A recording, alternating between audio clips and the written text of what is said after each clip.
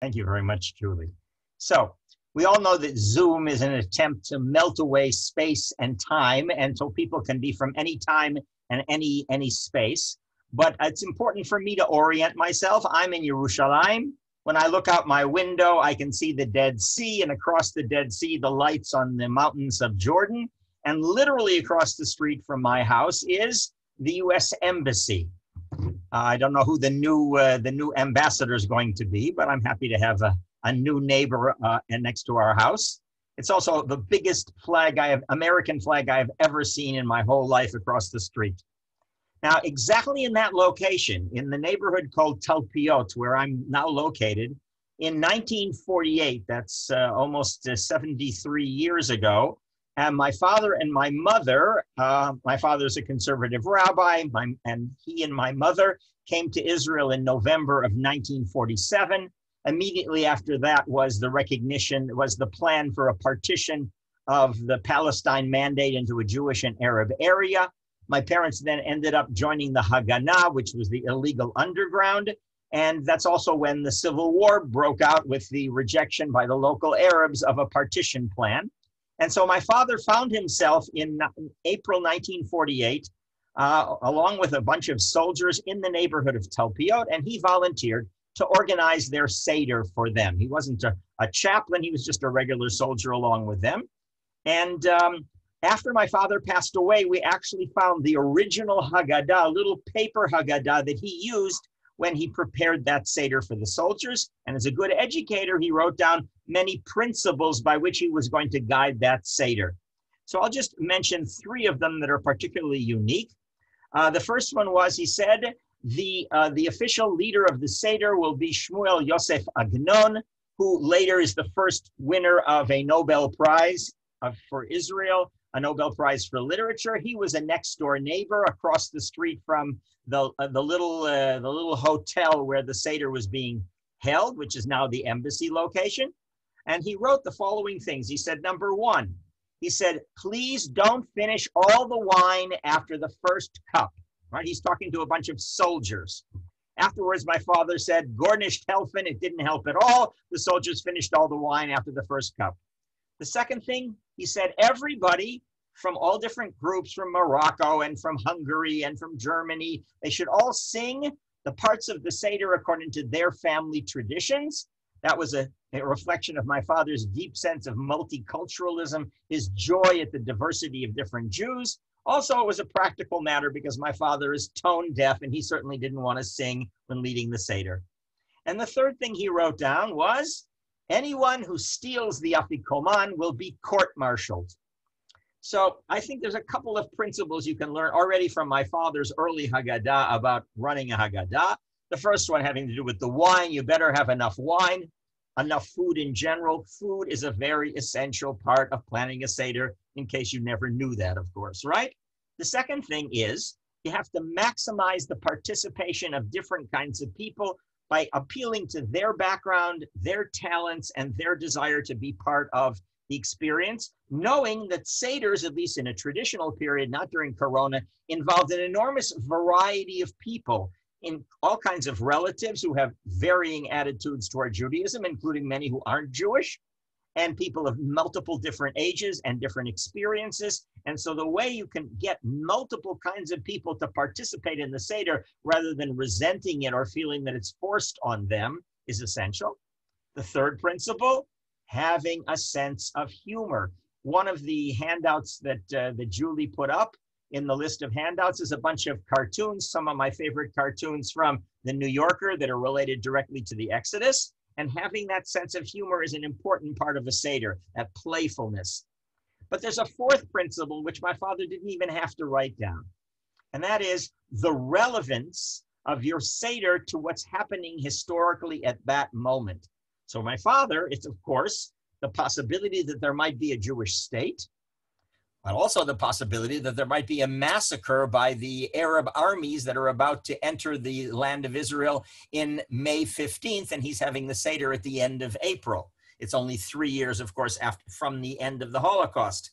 And therefore, the sense that this is the Exodus, that there's the danger of genocide, but that there's a possibility of coming to the promised land, all of those made it an extremely sense of relevance in which they are participating in making history and completing the promise at the end of the Haggadah next year in Jerusalem.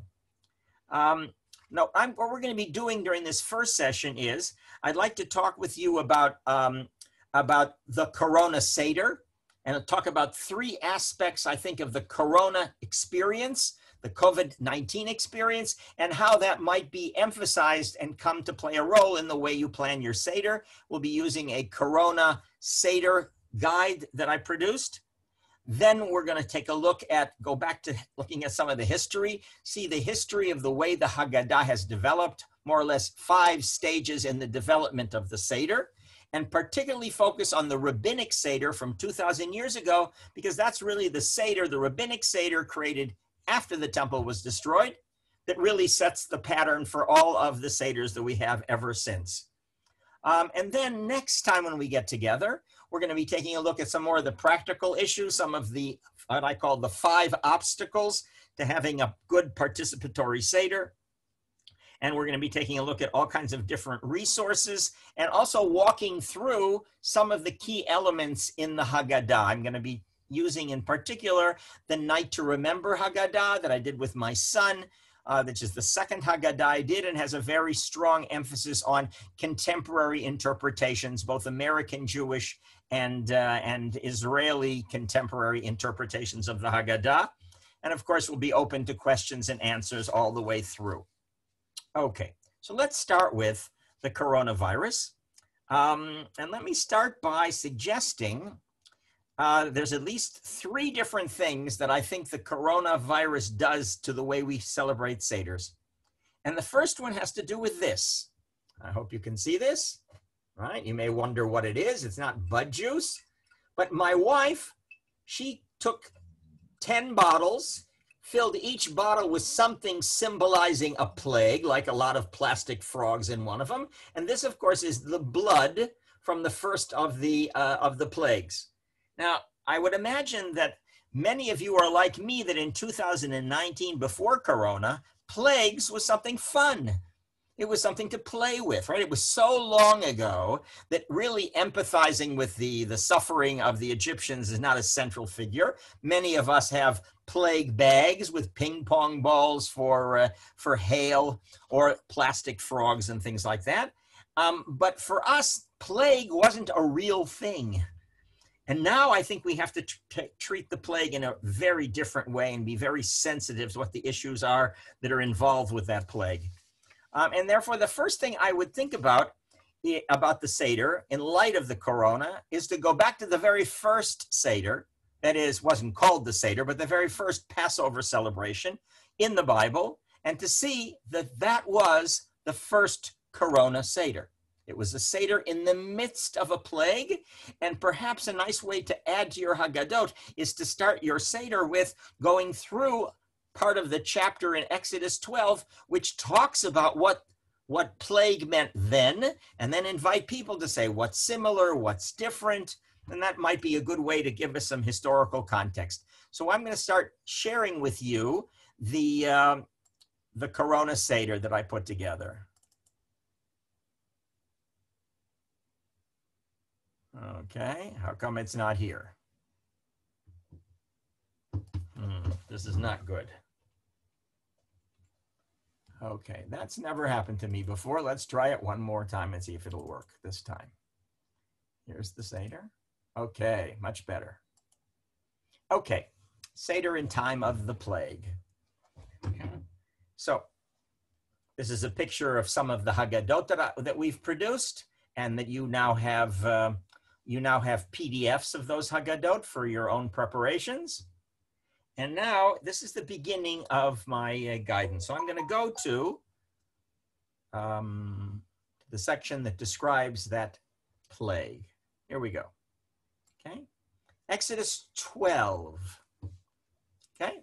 Moses' public safety announcements for the first Passover. I don't know about you, but in many ways I have been living by the constant announcements coming from the Israeli government about whether you can be out, whether it's a lockdown, till what distance you can go, all kinds of public safety announcements, many of them confusing, many of them illogical, many of them that people ignore completely, even if they should or shouldn't do it. But the whole notion that suddenly you have a central authority that's preparing you for a very dangerous health situation, that begins here. And of course, I don't know how many of you stockpiled toilet paper, or in the case in Israel, there was a big shortage of eggs before Passover a year ago, leading many Israelis to go to the Arab sector to buy eggs, because they knew that the Arabs wouldn't be cooking as many eggs as the Jews were going to do for the Seder.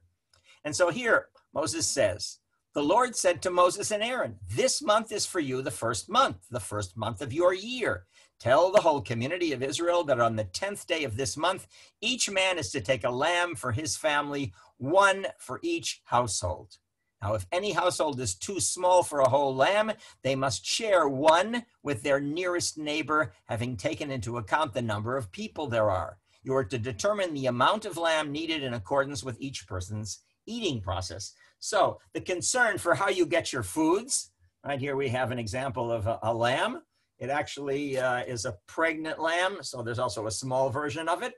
And that was the first step, taking those lambs, making preparations in advance. The second thing was sealing the doors from the angel of death. Take care of them. You take care of this lamb that has to be slaughtered, and then you take some of the blood, put it on the sides and tops of the door frames of the houses where they eat the lambs. That same night, they are to eat the meat roasted over the fire, along with bitter herbs and matzah. So I think we've all come to understand that the doors on our house are very important. The liminal space, the lintels, the going in and out can often be the question of life and death. When I have an order delivered for the soap supermarket, I'm very careful to look through the door, see who the person is, make sure they're wearing a mask, I'm wearing a mask, having them put the stuff down on the floor and not literally come into my house. Those concerns about controlling entrance and exit become very powerful in the same way as the door is so important at this point. And there's a special dress code for the ancient Seder. This is how you should eat it, with your cloak tucked into your belt, your sandals on your feet, your walking stick in your hand. Eat in chipazon, literally in haste or trembling. It is God's Passover. None of you should go out of the door of your house until morning. On that same night, I will pass through Egypt and strike down every firstborn of both people and animals. I will bring judgment on the gods of Egypt. I am the Lord. The blood will be the sign for you on houses where you are. And when I see the blood, I will pass over or protect you. Now, the notion that we have a special dress code, of course, applies to the use of masks and the constant issue in Israel of telling people it doesn't count if the mask covers your mouth and not your nose. There are very specific rules about these things. And in the same way, the original Seder was not a Seder of festivity, but rather a Seder of incredible nervousness and trembling about when can keeping the door closed, and then at the end, opening the door and having the exodus at the right moment, not really knowing what's going to happen. So with that dress code, we also have, of course, the lockdown. You're not allowed to go out of your door. In Israel, we just went through our fourth lockdown, in which it was limited. You couldn't be in a house with anybody else who wasn't part of your nuclear family. You couldn't walk more than a kilometer unless, of course, you were hiking, and then they would allow that a little bit. And there were fines. And even on Purim, which was after the lockdown, there was a curfew in Purim after 8 p.m. So all kinds of constant controls. The freedom of mobility, which we take so clearly, which of course slaves don't have, and in the 10th plague they didn't have that freedom of mobility, was all a preparation for freedom, and freedom meant mobility. Now, as you know, in the Passover at this time is a home holiday. You're all supposed to stay at home, and you're not allowed to go to the synagogue or, of course, later on to the temple. in that sense, it's a little bit reminiscent of something Julie mentioned to me, that her synagogue has not had a face-to-face, well, face-to-face by Zoom, but not physical face-to-face meeting in the synagogue or with people from the synagogue for more than a year. So again, this Seder is unique precisely because you're not allowed to have the larger community you normally have. Now, the question is, what do we do with that, right? Well, let me add one other thing, and that is commemorating. In the middle of describing the original Seder in Egypt, suddenly the text has an aside and it says, what's going to happen in the future is that you're going to continue to celebrate these same rituals, even when there's no angel of death, even when you're in the land of Israel. And when you do those weird rituals with the matzah and the maror and so on, your children are going to start asking questions. When in future generations your children ask you, what does this ceremony mean to you? Then tell them it's the Passover sacrifice to the Lord, who passed over, protected, skipped over the houses of the Israelites in Egypt and spared our homes when he struck down the Egyptians. Now, that whole notion of the children asking questions is, of course, the key thing that creates the Seder as something that memorializes a unique historical event. So just last week, 3 of my grandchildren were visiting our house, one 12, 10, and 8, and they were sitting around and saying to themselves, you know, this has been a unique year. Most of our school year has been Zoom. We've had all kinds of restrictions. How are we going to tell our children about this unique historic year of Corona when they're going to grow up in a totally different world? And they began to imagine what that would be like. It may be something interesting to ask at your Seder, what exactly from the Corona experience and from what we have learned from the Corona experience do we want to convey to the next generation, which may be 5 years from now, maybe 10 years from now. So my wife, in order to do that process, she, here I'll show you, I'm going to stop with this one for a second, and I will share something else. Let's see if we get this. This one. Yes.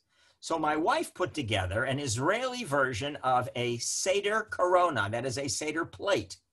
So here she has an ambulance, a toy ambulance, because of how many people were in the hospital. She has stop signs because there were police blockades to keep people from driving from one city or even from one neighborhood to the next. Many times going into the office, I would be stopped and they would test my temperature to see if I was infected.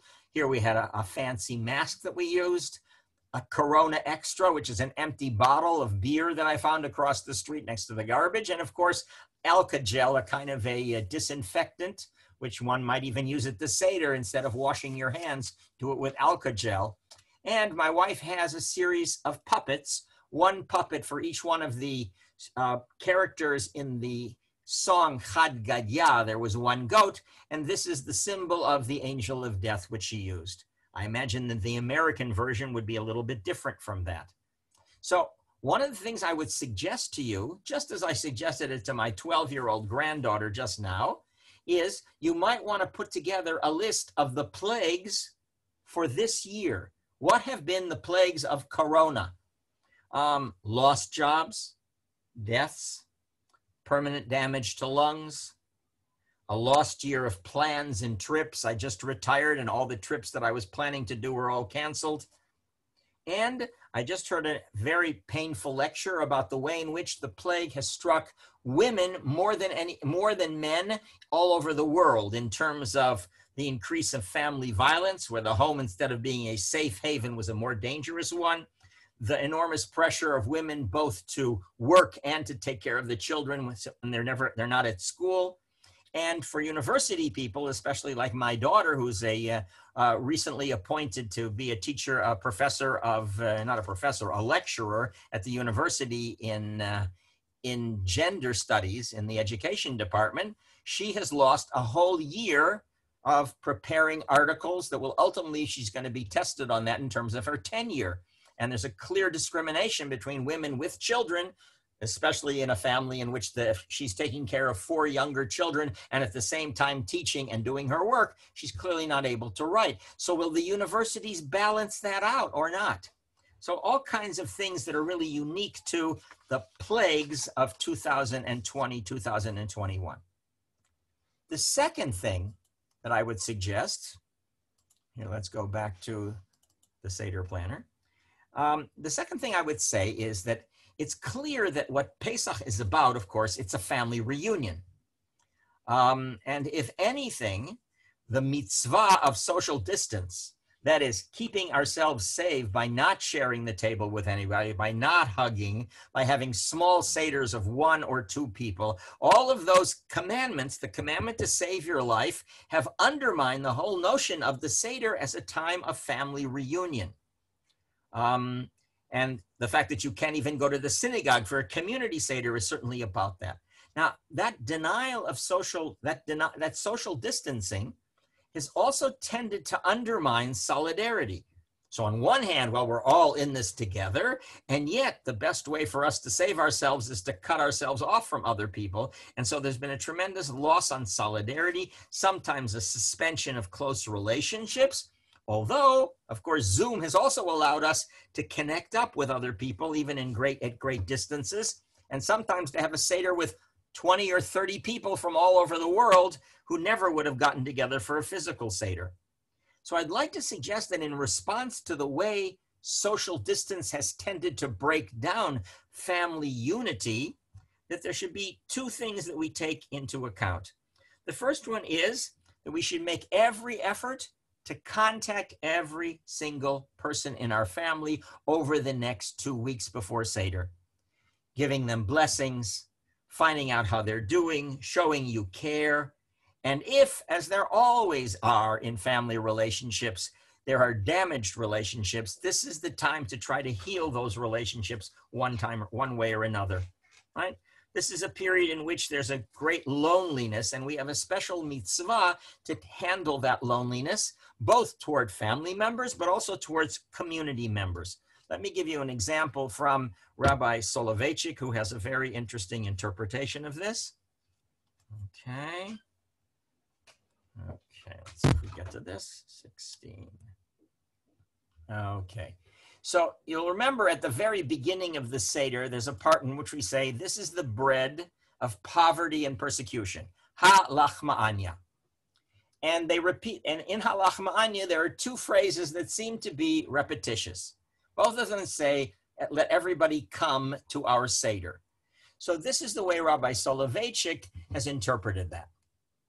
Although they may initially seem redundant, the 2 invitations we issue in ha-lachma anya, let all who are hungry enter and eat, and let all who are in need come and celebrate the Passover, in reality are not redundant. The first one refers to whoever is in need of bread, whoever is hungry. The second one means those who are in need but not in need of bread. Kol ditzrich refers to one who is alone, who has a lot of matzah and wine, but no home or family. There are indeed many ways to be included among the kol ditzrich. The invitation to all who are in need is not to eat with us, rather it's to spend Pesach with us, to celebrate with us. It's an invitation addressed to the unfortunate and lonely people. They might be millionaires. It is completely irrelevant. Whoever is in need should come and celebrate. Ha-lachma anya is the renewal of a pledge of solidarity. And so if you can try in particular to let your Seder reach out to create solidarity any way you can through telephone calls and Zoom and dropping things off at people's doorsteps, even if you can't come into their house, that becomes essential. And at the very end of the Seder, we have the story of Elijah. We open the door. Remember, opening the door is not to be taken for granted. We open the door for Elijah, and Elijah is described as the prophet who will come and turn the hearts of the parents to their children and the hearts of their children to the parents. And so that mutual effort to heal distance and heal family fractures, I think is a central part, especially for a Seder at this time, given Corona. I can just give you one example of that. In the city of Rehovot in Israel, where they have the Weizmann Institute, a committee got together during the first lockdown. They mapped out the whole of Rehovot. They appointed people to be responsible for each neighborhood. They found somebody in each apartment building to be a captain of that apartment building, and then to communicate with everybody in that building and find out what their needs were. Did they need food? Were they in contact with their families? And all of that really created a sense of unity and solidarity and relationship, which we certainly wouldn't have had in a regular year of Pesach, even if it would have been an ideal to have such a thing. The third thing I would suggest that's very different about the Seder this year is that I usually take freedom and prosperity and physical security for granted. And therefore, the festivity of the holiday, I also take pretty much for granted. It's going to be fun. It's going to be joyous. It's going to be with the family. There'll be fun songs we always like.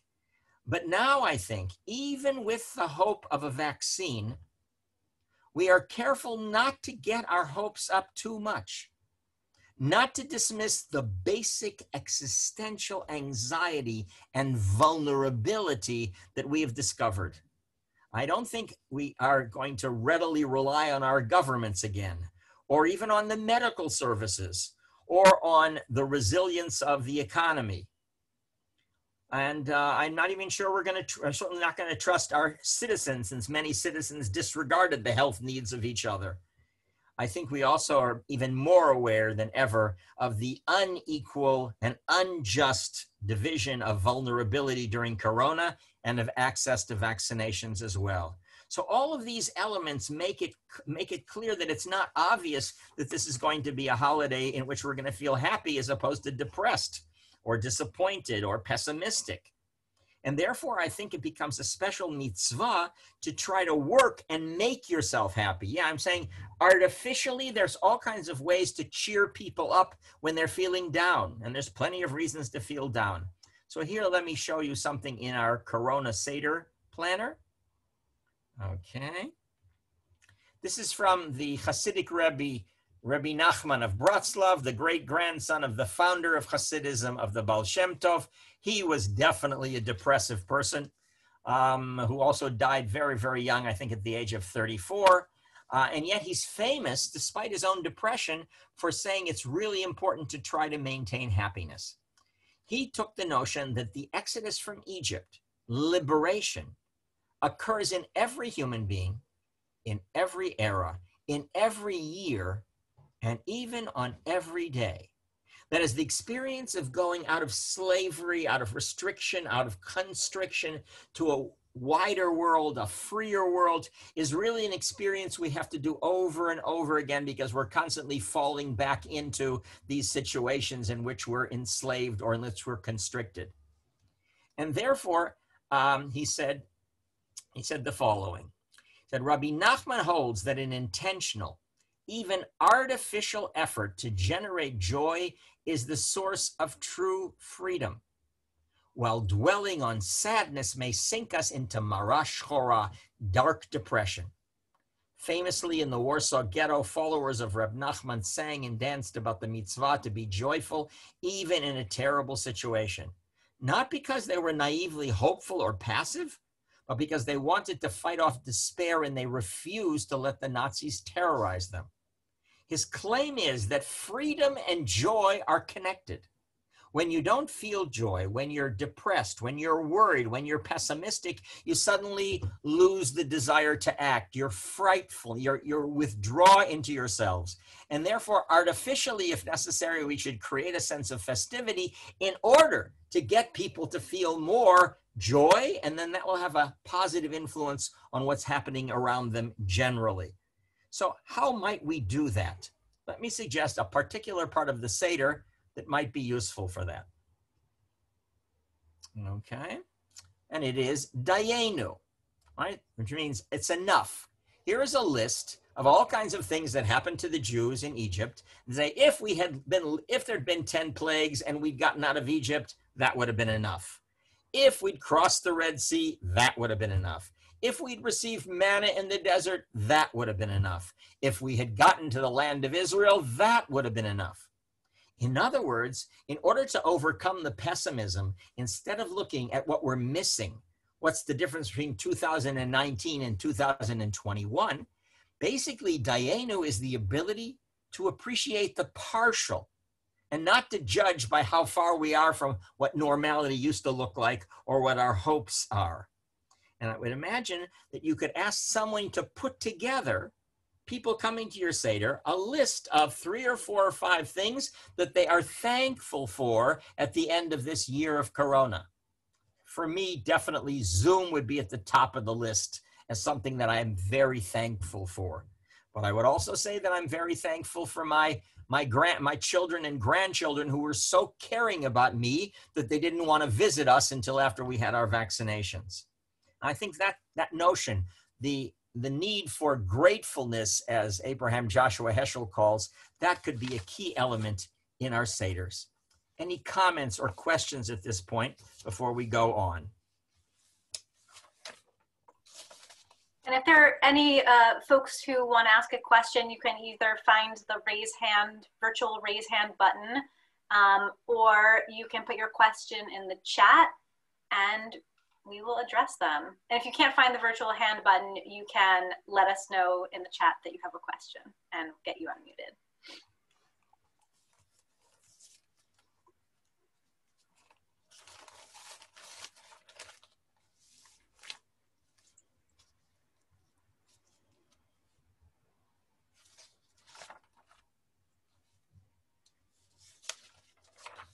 I'll read a comment from the chat box as folks are thinking about their question. This is from Laura. We streamlined the time last year and will again this year because of different attention spans on screen versus in person. And we met the challenge in part by stripping away much of the formulaic Seder with enough symbols to still make it a Seder while focusing on group connection and conversation. Very nice. Good piece of advice. Laura, yeah, sorry. Go ahead. I am curious about one element and how either you, Noam, or others have dealt with it on Zoom. Zoom is notoriously bad for sound reverb. Yes. So like last year, our compromise between people want to sing and it's going to sound awful is just, we sang a couple of songs and we kept it short and we largely cut out the singing, but we didn't want to make it 0. And I'm wondering if there are just other good strategies that people have used. I imagine off the top of my head, I would say the first thing would be to ask one person to do the singing and have everybody else sing along, but with mute. And then switch to another person. So if you have a song like Haggadah, which has many stanzas, then you could have each time a different person doing a stanza. And one of the things that I was going to talk about next time, but I'll mention it today, is we have stuffed animals. This is for the goat. And we also have a stuffed animal for the cow. And then we have each person sing their part and also make the sounds that go with that animal, a kind of old MacDonald had the farm. But if we have only one person singing at a time and the other people singing but in mute, then you won't have the feedback problem. At least I don't think so. I'm no high-tech person, that's for sure. Yeah, that's right. That's a good suggestion, Noam. We have a question from Healy. How can we connect the Manishtana to coronavirus? Okay, and that's probably the simplest thing in the world because we just basically did it.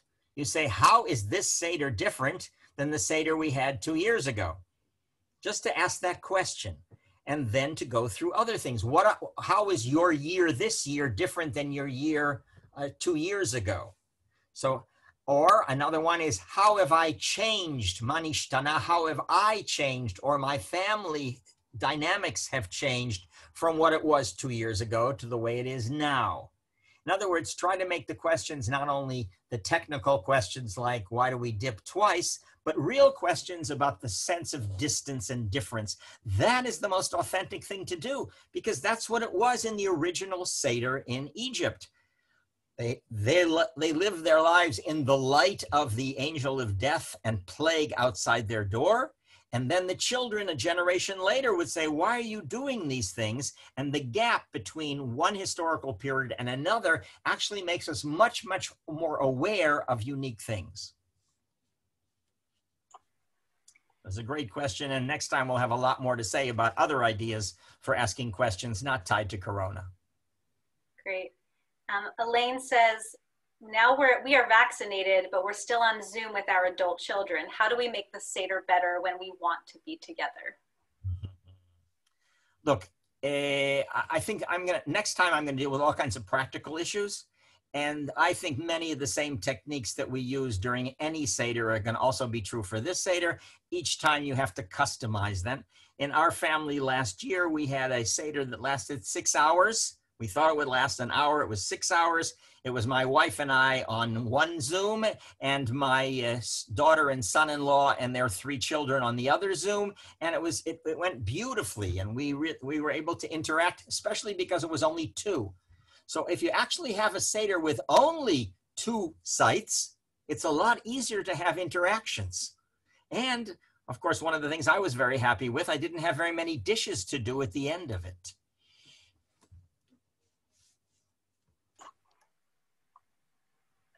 Okay, there are a couple more comments here in the chat box.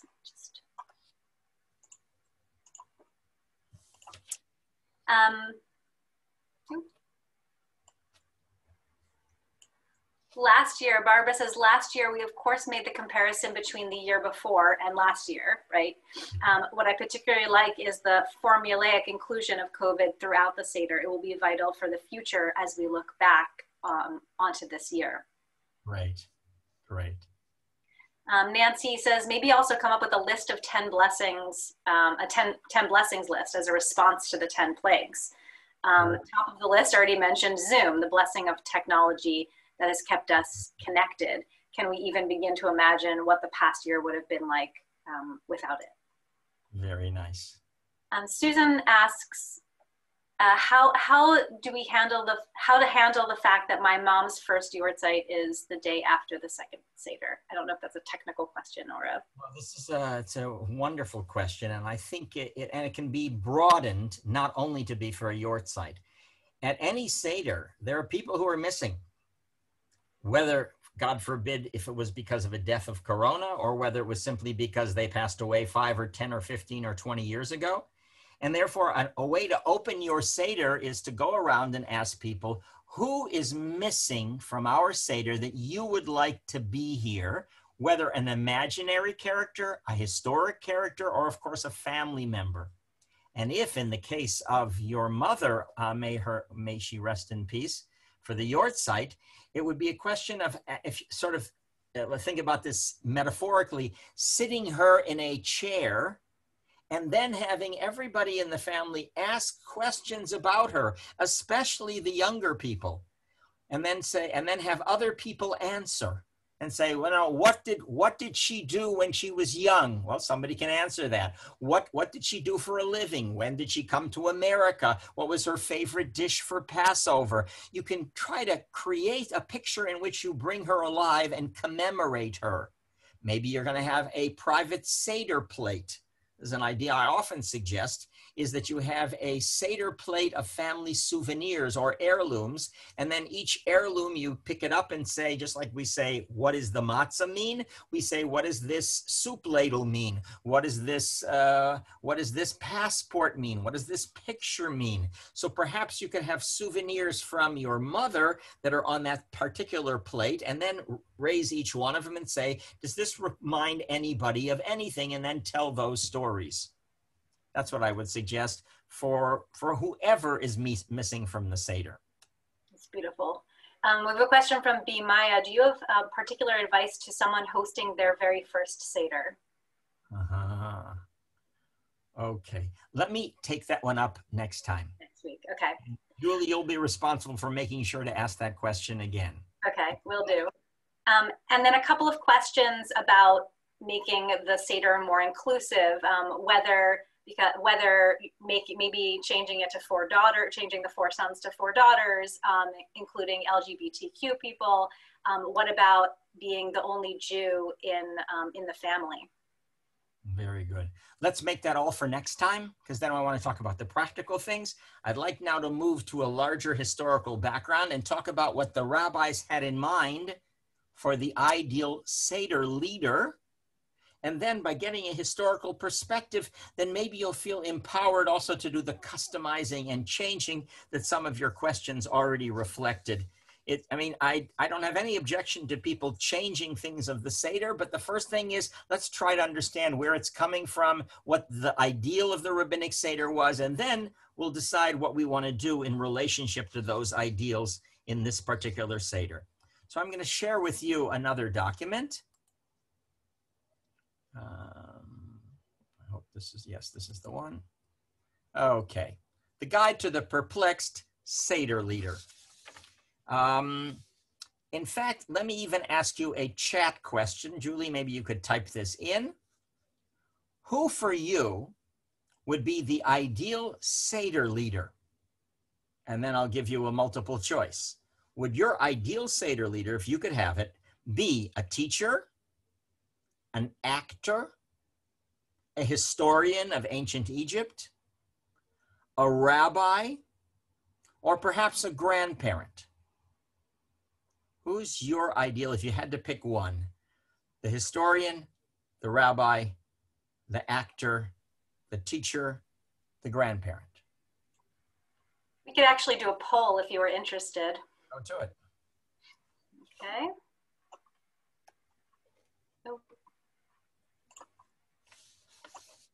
It's being a little slow, so sorry, we'll have to keep it in the chat. Okay, or you can set up the poll and people can do it while we're going to go on, okay? Sounds good. Because that's the question that should be in the back of your mind as we take a look at this. So, okay, come on. Okay, so we're going to take a look for a moment at,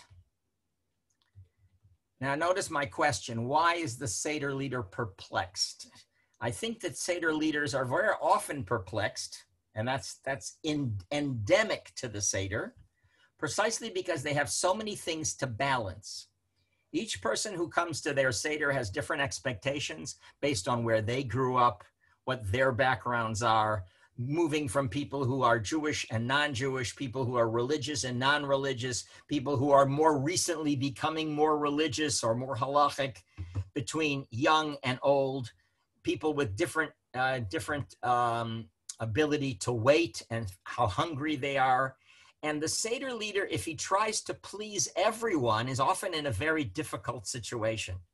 And so that's why I think Seder leaders by nature are perplexed until they make a decision what is the most important thing for them of the Seder.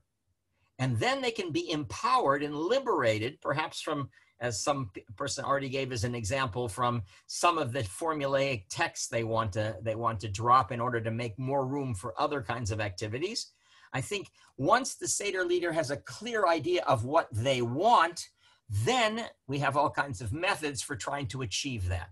So to understand that the Seder leader's role, we have to go and take a moment to look at 5 stages in the evolution of the Seder.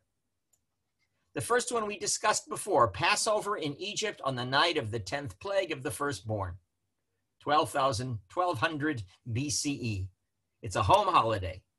But when the Jews moved to Israel, and when Solomon builds the first temple, and afterwards that temple is made the only place where you're allowed to have sacrifices, suddenly no one could have a Seder at home. Every Seder had to be in the temple. I don't mean a synagogue community Seder, but I mean a pilgrimage holiday to Jerusalem, and for the sacrifice of the Paschal Lamb in the temple, in which the priesthood would be there to take care of the sacrifice.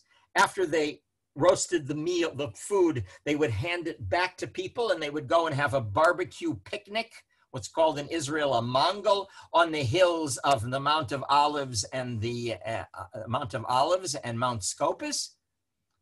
And that was their holiday. It was a holiday that was always going on a trip. It was never at home in any kind of a way. At the same time as the priests are organizing the sacrifice, the Levi'im, I happen to be a Levi. I don't know if there's anybody else from the tribe of Levi here. And at least we're supposed to be the musicians, the people who wrote psalms, the people who were the musicians who played musical instruments. So you have the temple philharmonic along with the temple priesthood dressed in white, who are responsible for the whole of the ritual of the temple. And for those of you who belong to temples, especially big temples, synagogues that remind us a little bit of the ancient temple, and in which you have a rabbi. Sometimes when I grew up, my father was always dressed in a long robe, making him look like a Protestant minister. There's a sense in which the synagogue, the modern synagogue, came to imitate the ancient temple, and everything was handed over to the professional Jew to run the event.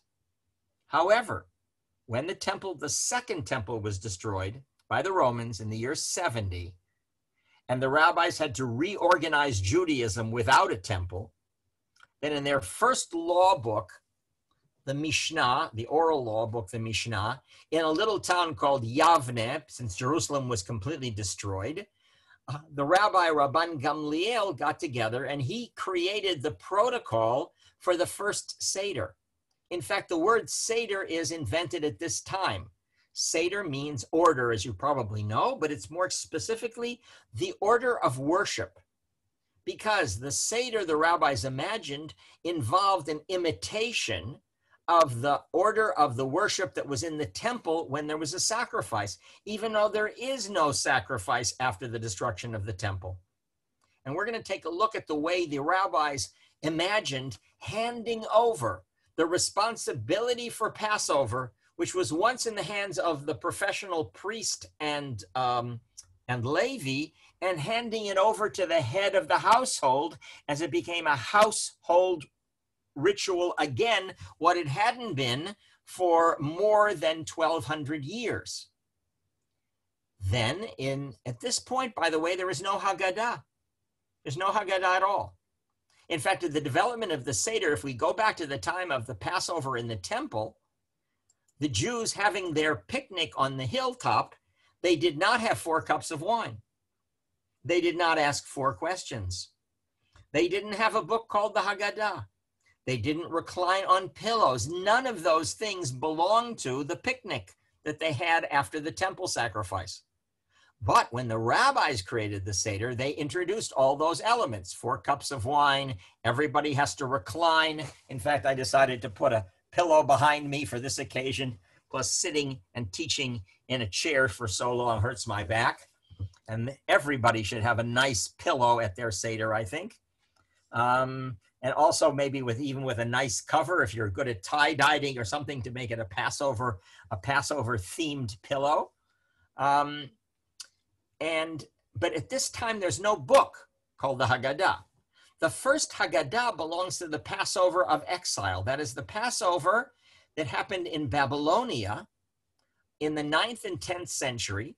This was a period in which 90% of the Jewish world were Jews living in Muslim countries that went from Spain all the way to India. And the central political and economic authority was in Baghdad. And that's also where the rabbis were, who were the rabbis who headed the major yeshivot and the head of the Jews of the exile. And so there they could centralize Judaism. And there they established the first prayer books. There were no prayer books before. There were prayers, but not a book.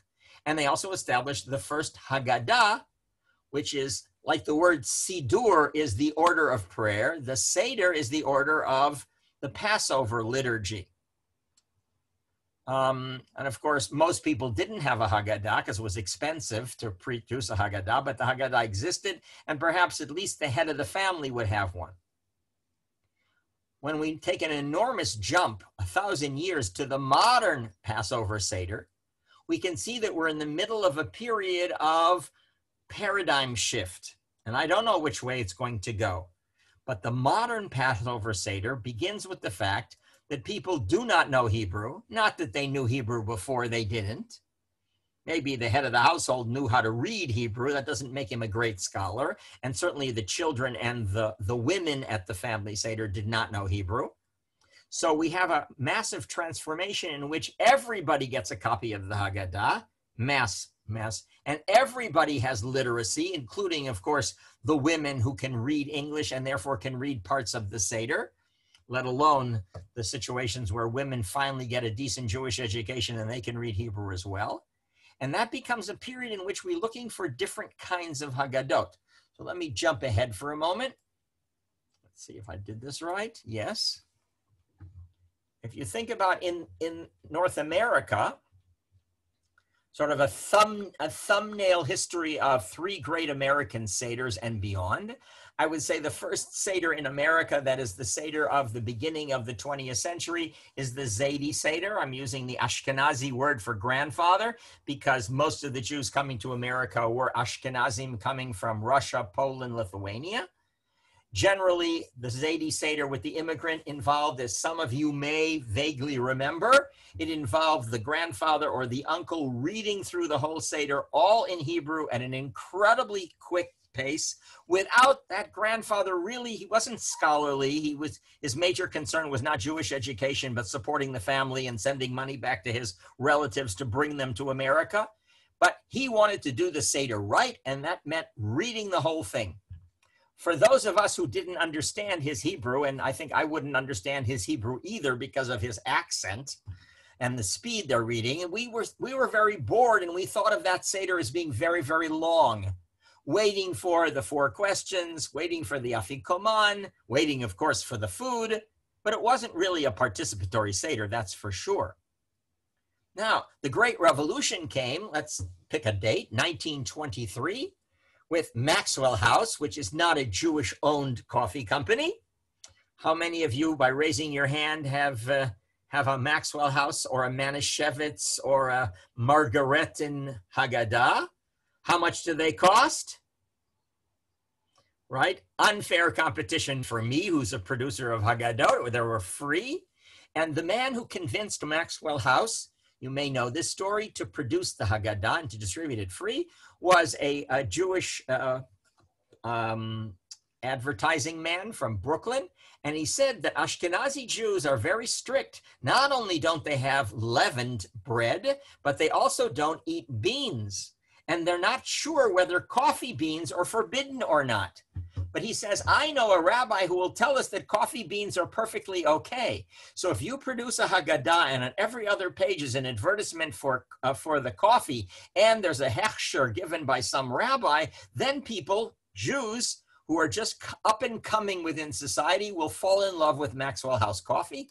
In fact, historically, up until recently, Jews in America preferred Maxwell House coffee 2-to-1 above any other demographic group. So maybe it really worked.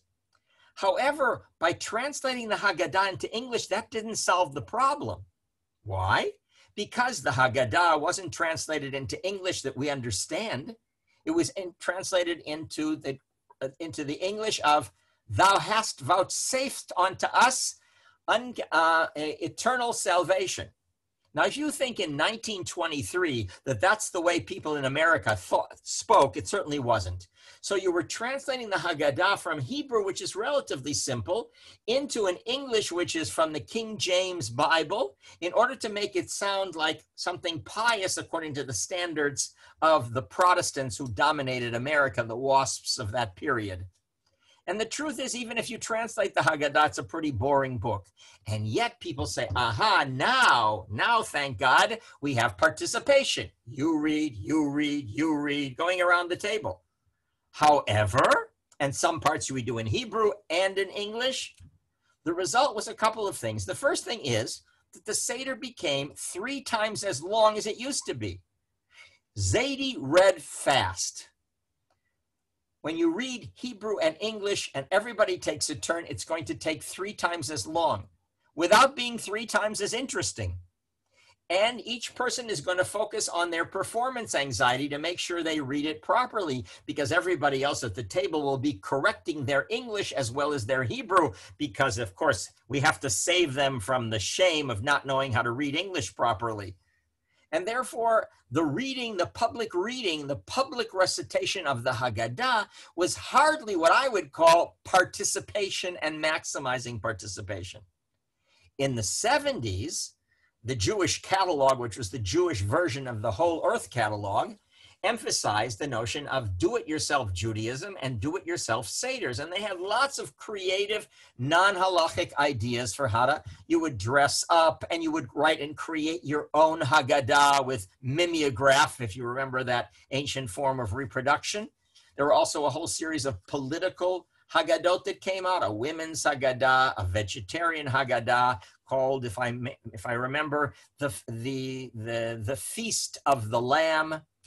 And you had feminist Haggadot of various kinds. You had the Freedom Seder by Arthur Waskow, which when I brought it home drove my father crazy, especially when it quoted Rabbi Eldridge Cleaver teaches us, for those of you who remember the Black Panther. But it wasn't easy to take this model of a do-it-yourself Seder and to give it to large groups of the community, because it takes a lot of work and a lot of initiative, and most people don't have the time or the ability to do that. Political Haggadot have the problem that at a family where people have multiple political views, certainly the case in America today, then you're asking for political fights if you bring in a Haggadah which is overtly either blue or red or whatever it might be, feminist or progressive or whatever it might be. And therefore, one of the attempts beginning in 1997 that we had was to create a Haggadah which offers you a pluralist Seder. In other words, instead of whatever Haggadah you pick determines what your Seder is, we brought a Haggadah that had all the traditional elements in it and many, many ideas and readings and activities that you could use at your Seder without ever wanting people to read it from cover to cover. That's impossible unless you have 8 days of nonstop reading. We wanted it to be an active Seder. We wanted people to customize the Seder, making it longer or shorter, more traditional or less traditional. We wanted them to maximize participation. And therefore, that's the paradigm that I've been selling for the last, since 1997, I guess the last 24 years, in order to encourage people to use the Haggadah as a resource, as a how-to guide, in order to create their own Seders that fit their values, their needs, and specifically the people who are going to be at their Seder that year. Anyway, we'll get back to that. Let's go back to the history lesson for a moment. And here you see we've gone through the 5 stages very quickly. We took a look at the first Haggadah and then at the attempts to create multiple modern forms of Haggadah. And now I want to take a look at this. What was the rabbi's ideal of the Seder? And in particular, what was their ideal of who the Seder leader should be? So I'm going to skip this and go to the 3 concepts of the rabbinic Seder and its leader. Are you missing a of? Always, always typos. Okay, so let's start in the following way. I wonder what you answered to that warm-up question about who you thought the ideal Seder leader would be. Is it a parent? If it's not a parent, or if it is a parent, is it the parent who's a teacher, the parent who is a historian, the parent who has halachic knowledge, who's, let's say, a rabbi or something like that, or a cantor, the rabbi, or the leader of the Seder is a teacher, educator, or an actor? Now, I ask that question because when the rabbis conceptualized the Seder and determined its protocol, they also used 3 different roles for the non-rabbi. That's what we're talking about, the non-rabbi who's running the Seder, the non-priest, non-rabbi. And the first model was they needed somebody to be the ritual director or the master of ceremonies, with an emphasis on ceremonies. They wanted somebody who, like a temple priest, like a synagogue rabbi in the modern synagogue rabbis, or like a chief of protocol at a diplomatic dinner, who would make sure that you get through all the most important things. Now, I don't know how, I know there are plenty of Seders in which people are worried. I know my uncle is going to leave the Seder immediately after the meal. He's not going to stay for Elijah's Cup or for any of the songs at the ending. I better hurry up. Or, I remember my father's problem is that my mother set the timer on the brisket for 9:30, and at 9:30 she was nudging my father, hurry up, the brisket's going to burn. So the need to plan your timing is a very important one if you want to get in all the major rituals which are part of the night. What would a Seder be if you never got to the Afikoman? What happens if you're supposed to have 4 cups and in fact you've grown up in a Seder that they never got to the 3rd and 4th cup, etc., etc. That's the first role. The name of this evening, according to this role, is the Pesach Seder, because Seder means order, as I said, the ritual order of the Pesach sacrifice. It's also, however, there's another protocol of the rabbinic Seder, and that's the protocol of the Greek-style symposium. That is a meal that has wine, 4 cups of wine, according to the rabbis, and of course has its various foods that you have to eat. So that's all part of the order of the Seder. And there you want a person with a stopwatch. You want a person who's going to say, no time for discussion now, no time for acting things out. Let's concentrate and get through the Seder. Many people mistakenly call the Seder the Haggadah, and they call the food the food. When is the Seder going to be over so we can eat? But of course, the whole notion of the Seder is that it's around the table and around a common meal that you're eating together. It's the sharing of the matzah, of the maror, and of, well, maybe lamb chops or any other, or brisket. That actually is what the Seder is about. It literally wraps the food around with explanations, stories, and songs. Now, the second role of the Seder leader is to run a talk show. What am I talking about? When the rabbis would sit down at the table on any Shabbat, not just on Passover, they would recline on pillows, just as the Greeks would recline on couches, so they would be on couches. They would be discussing various verses from the Torah reading, from Parshat HaShavua, and they would do midrashim, their own interpretations. They would be having an intellectual symposium while noshing, drashing, and drinking wine. That's exactly what they did, just like the Greeks did, but with a different content. And therefore, if we want, as the rabbis did, for there to be an intellectual discussion of the values of freedom and slavery, of poverty and helping one another at our Seder, then we need somebody who knows how to be a talk show moderator. Think for a moment. Think of the best talk show host you can think of. Think about what their skills are. Right? One skill is that they don't talk too much.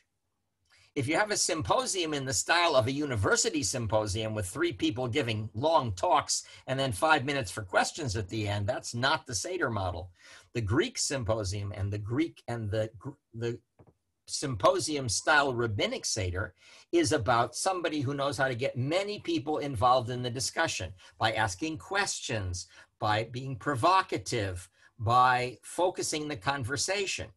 Now, the ritual director, Seder leader, is not so pleased with the talk show host because his conversations can go on, like the 5 rabbis who went on and on all night long telling stories and giving interpretations.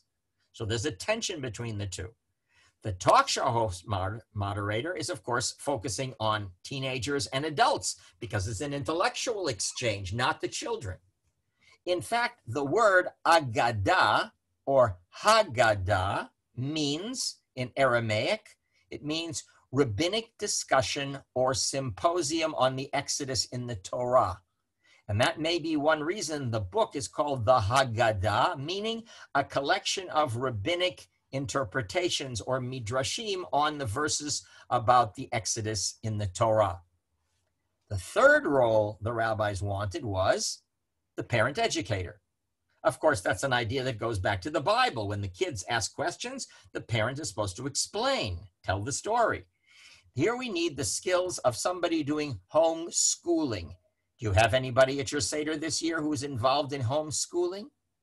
Or at least somebody who's an educator who could take over part of the role of being the expert educator at your Seder? And here we have another meaning of the word Haggadah, not Haggadah in Aramaic, as in Midrash Agadah, but Haggadah as in Hebrew, to tell a story. You shall tell your children a story, an intergenerational story.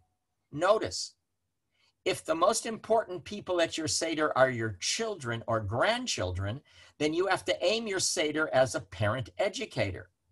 If the most important people are the people who are teenagers and above, then you want the talk show host.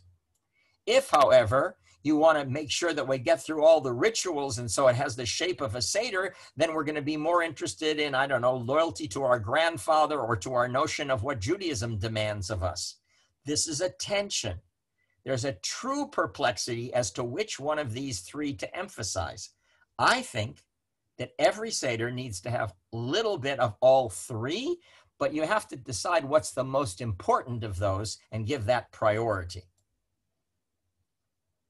So I'm going to skip over the Mishnah in this case, and I'm seeing if I can develop these three a little bit in greater depth. So the first thing is the priestly master of ceremonies, who maintains the traditional protocol. Therefore, at the beginning of the Seder is a poem, a medieval poem written in France in the 12th century, which goes like this, at least this is how I sing it. Kadesh, urchatz, karpas, yachatz. Recite the kiddush, wash the hands, eat the green vegetables, break the middle matzah, etc., etc. Notice, this is not a table of contents. It's not about the themes of the Seder. It's about the activities, the ritualized activities. In fact, it's not even a listing of all of the ritual activities, but it suggests that central to the Seder is a whole series of behavioral activities that we're involved with. And those behaviors and those symbols then have to be explained, as Rabban Gamliel said. Anyone who has not said these three things on Pesach has not fulfilled his obligation, and these are them: the Pesach Seder, Matzah, and Maror. By the way, we already have an early example of that in the Last Supper in the New Testament, in which Jesus says, holding a cup of wine, "This is the cup of covenant, this is my blood." And then he takes the broken piece of matzah and he says, "And this is my body," from which we get the term hoc est corpus, or sometimes turned into hocus pocus, as in when the matzah suddenly becomes the body of Christ. If you see that magically, you can see how hoc est corpus could be misinterpreted as hocus pocus. Whatever, there's these rituals. Now, besides the rituals, which by the way involve time limits and also having certain amounts of each thing, we have the Symposium Seder. To get the point of the Symposium Seder, let me suggest that we think for a moment that if we think for a moment about what the original Greek symposia was about. Our best example of that is the one from Plato around 450 BCE, in which the conversation is, what is the meaning of love? It's a question that anybody could respond to, and he brings 5 or 6 different answers to that question. And it's the asking of the question, the evoking of conversation, which is the central part of the symposium. If we ask the question, in what way are we still enslaved? Or what did I learn from Corona about the real meaning of freedom for myself, like freedom of mobility, then we're beginning to ask a question that could generate a symposium that everybody's involved with.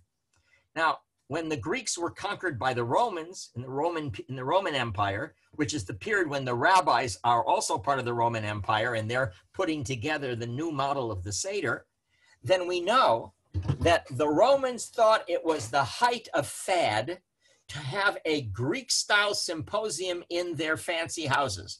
Now we're talking about upper-class Romans imitating upper-class Greeks. This is popular, but only for those classes. You have a beautiful house, and in this beautiful house, you have a big room that has lots of couches for people to be. And you want to know, how do I imitate the Greek? I don't know if any of you have done sushi parties, or you can have a Thai dinner. We're really into imitating the foods of different kinds of places. And in this case, it was the Greek thing. So a man named Athenius, good name, from Athens, a Greek, he wrote a book. In fact, he wrote 12 volumes on how to organize your own home symposia in Rome. 11 of those volumes, I'm told, I never read them, are recipes. because we know the people who are most concerned about having guests over is I better get them good food. But one volume was about how to lead a conversation. And this is how he described it. The leader of the symposium took pride in gathering about him many persons of culture and entertaining them with conversation, now proposing topics worthy of inquiry, now disclosing solutions of his own. For he never put his questions without previous study or in a haphazard way, but with the utmost critical, even Socratic acumen, so that all admired the keen observation showed by his question. One of the people asked previously, how can we shape the 4 questions to be related to Corona? Well, here you have to think about it a lot. What question will evoke the most interesting responses that maximizes participation? Cicero in Rome writes, the one who engages in conversation should not bar others from participating in it as if he were entering upon a private monopoly.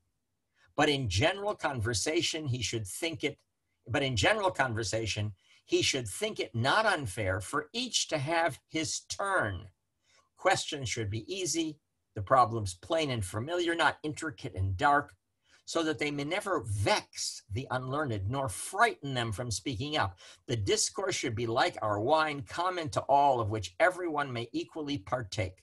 Now that's an issue for many of us at the Seder, that there's a small number of people who really are into the Seder and know all the customs. They may be kids coming from day schools, or maybe somebody who's recently become Orthodox and they have so much to tell about the Seder, but they're speaking a private language that most people don't really understand, especially if they're quoting their yeshiva rabbis about things.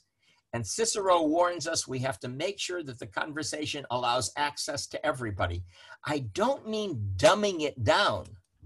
I mean asking a question to which everybody can have access, and not only the people who are already in the know and who want to show off what they already know. And Plutarch adds, a symposium is a communion of serious and mirthful entertainment.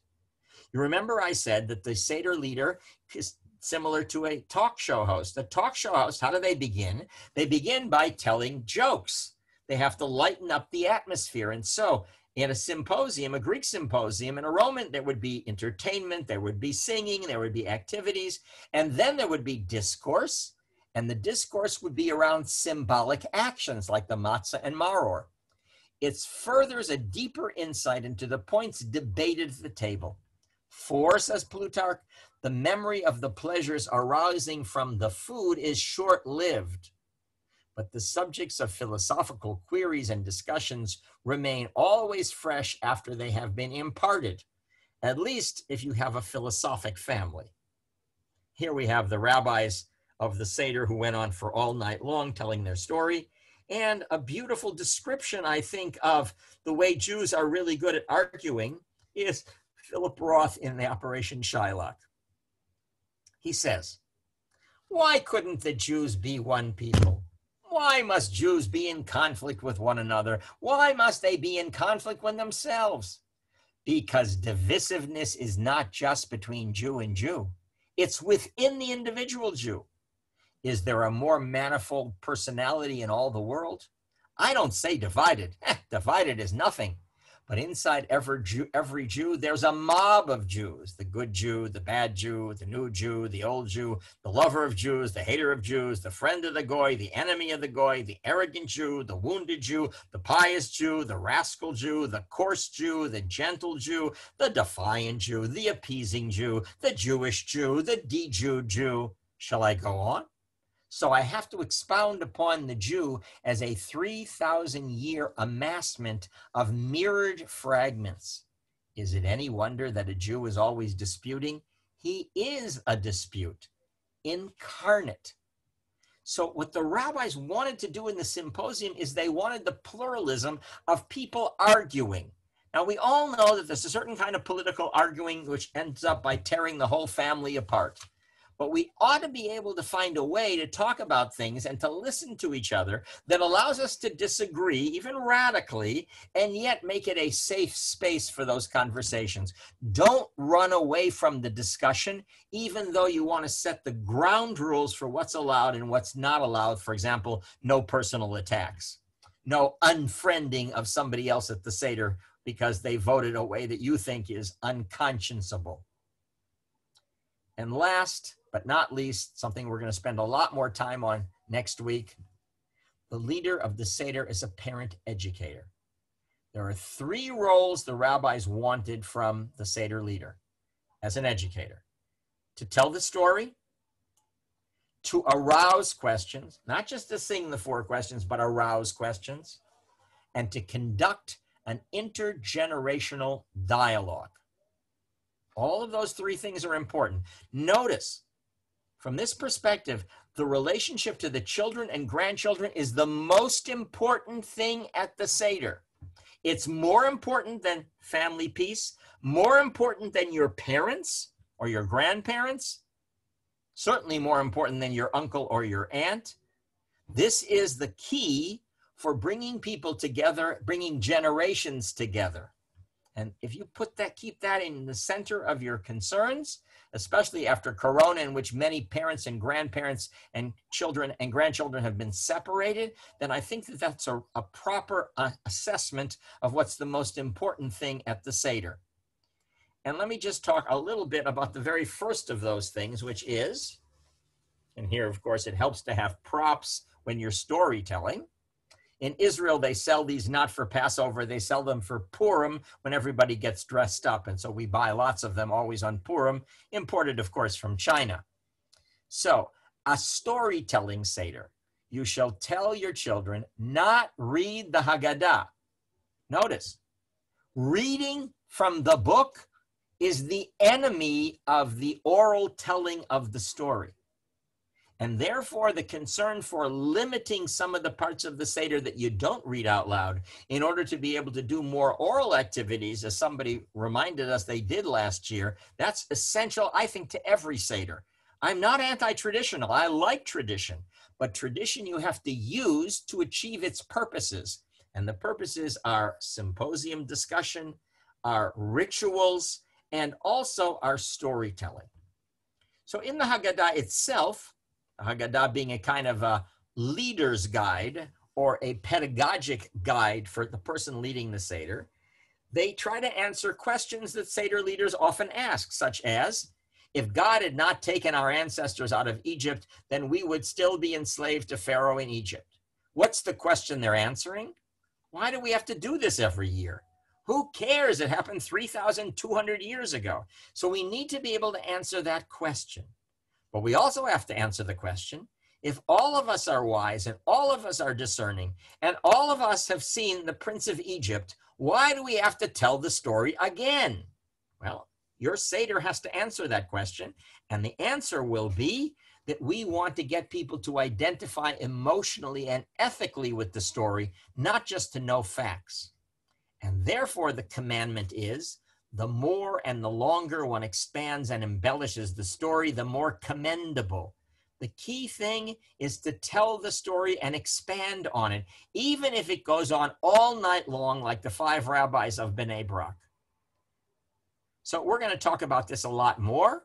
Let me just read one text that I love, which I think captures the notion of family intergenerational storytelling from not my hometown, but the town where I grew up, which is Minneapolis, from Garrison Keillor. You may have read some of his fictionalized books about his family. Let's hear it for Lake Wobegon. And he says, when I was a boy, the storyteller in our family was Uncle Lou, who died a couple of years ago at 93. In a family that tended to be withdrawn, Uncle Lou was the friendliest. He had been a salesman and he liked to drive around and drop in on people. He would ask us kids how we were doing in school. And then there was a point in which he would launch in and start telling stories about the family, generation upon generation. My parents would be in the living room and we would be eating popcorn. As it got later, I remember lying on the floor so my mother wouldn't see me and send me to bed. I just wanted him to tell more and more.